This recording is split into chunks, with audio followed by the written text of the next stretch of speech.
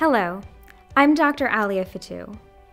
The goal of this brief presentation is to highlight the importance of screening for hepatitis C virus, or HCV.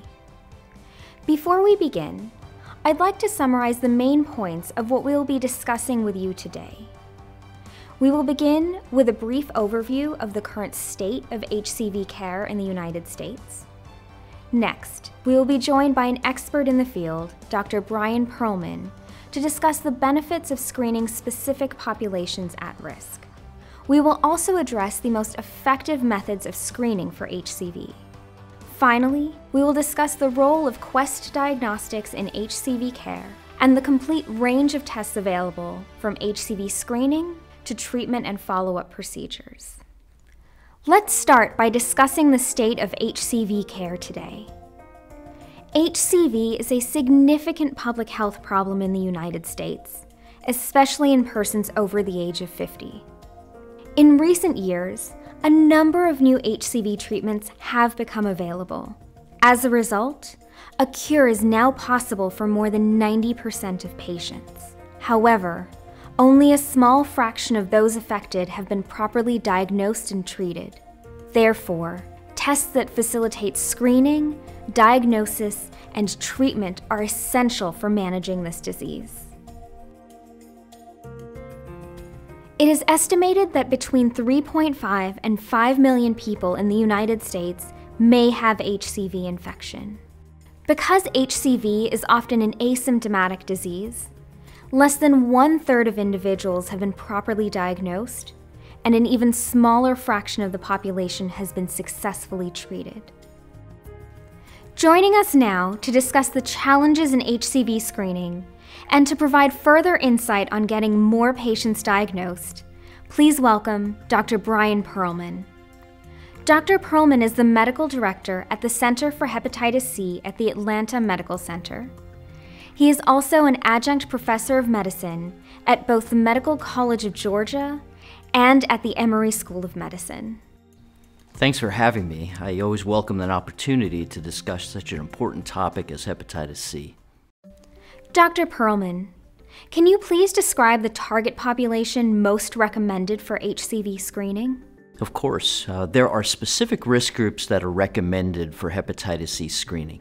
The list includes groups such as injection drug users, anyone on long-term hemodialysis, patients with persistently abnormal AST, ALT, or bilirubin levels, people with occupational exposure to hepatitis C, recipients of transfusions or organ transplants before 1992, children born to women with hepatitis C infection, all patients with HIV infection, and finally, all baby boomers who are defined as adults born between 1945 and 1965. Hepatitis C infection is most prevalent among baby boomers. This population accounts for approximately 3/4 of all patients with chronic hepatitis C infection. Can you please describe the impact of HCV on baby boomers? Baby boomers are strongly affected by hepatitis C.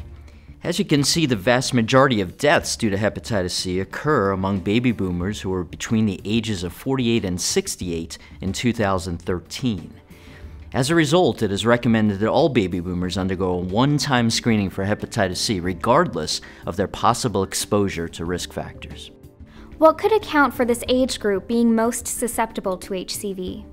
It could be attributed to a number of things. For example, the use of contaminated blood for transfusions before the introduction of donor screening in 1992.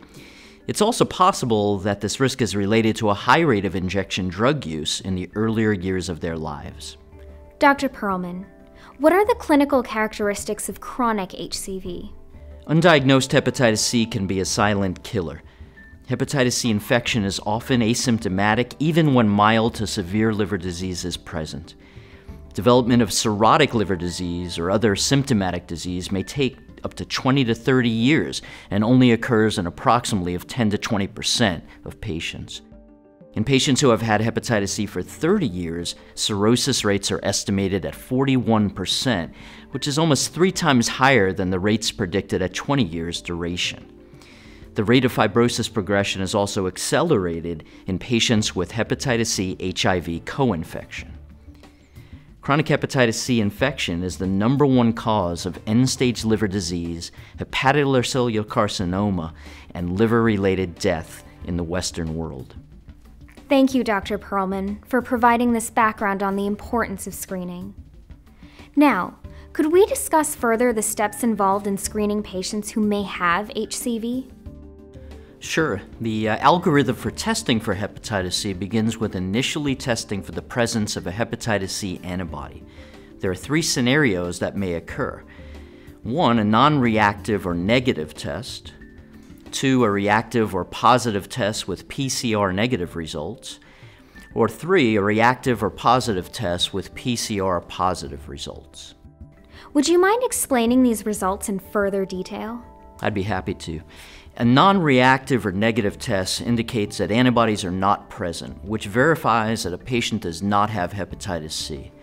However, if a person has been exposed to the virus in the past 6 months, he or she will need to get tested again with a hepatitis C RNA measurement. A reactive or positive antibody test means that hepatitis C antibodies were found in the blood, and the person has been infected with hepatitis C at some point in time. Once infected, a person will always have the antibodies in their blood, regardless of whether or not the virus has been cleared. If the antibody test is reactive, a nucleic acid test is conducted to determine if the patient is currently infected. This test is called a PCR test. How can the PCR test results be interpreted? If the result of the PCR test is negative, it is likely that there is no current hepatitis C infection. This could be attributed to a false positive screen, or perhaps spontaneous viral clearance has occurred. If the follow-up PCR test is positive, however, then a current hepatitis C infection is present, and the affected patient should be referred to a provider who is experienced in diagnosing and treating the disease. Thank you, Dr. Pearlman, for taking the time to inform us about current screening guidelines and the importance of screening in the treatment of HCV. This has been very helpful. Thank you. If you don't mind, I would like to make a final point.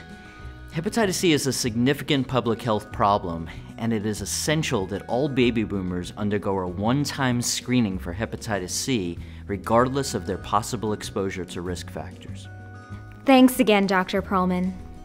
This concludes our brief presentation regarding the important role of screening strategies in HCV care. We hope you found this informative and beneficial to your practice. It is also important to note that Quest Diagnostics offers a complete range of tests that are critical for managing HCV at every step of a patient's journey, from screening to cure. Thank you for your time.